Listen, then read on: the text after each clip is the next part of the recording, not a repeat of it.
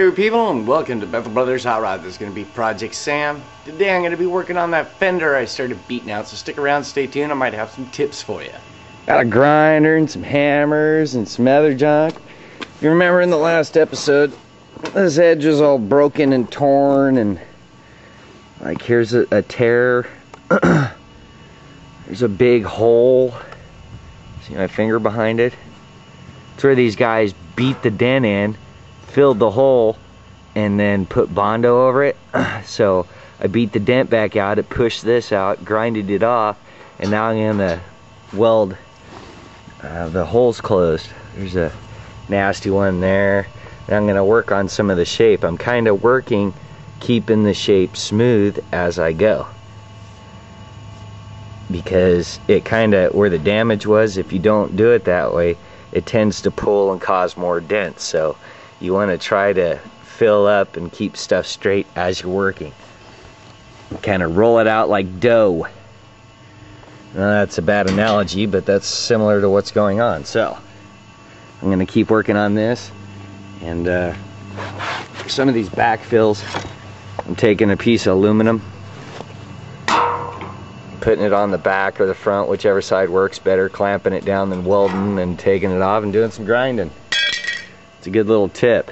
And at least this way, after I use the body filler just to cover up like some of the dent marks and junk, the magnet will stick to it, whereas before it wouldn't. So this is way better in terms of body work than just filling a dent with Bondo and charging you a whole bunch of money. So if you want to save money and do it the right way, this is the way to do it.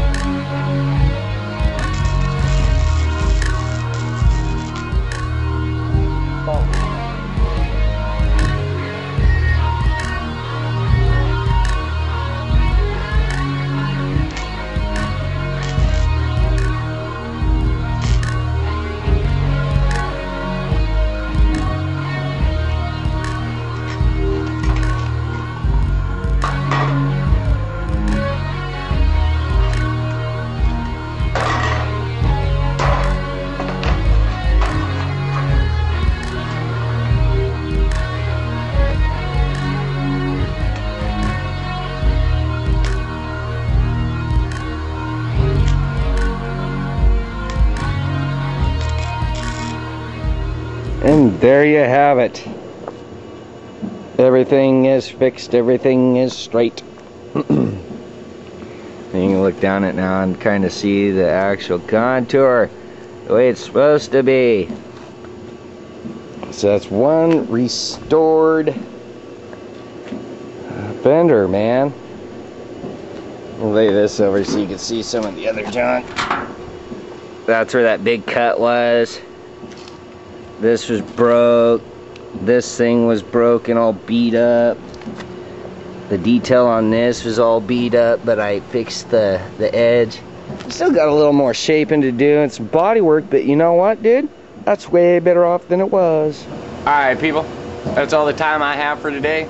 Hope you learned something. Thanks for tuning in and watching Bethel Brothers Hot Rod. Peace out, babies.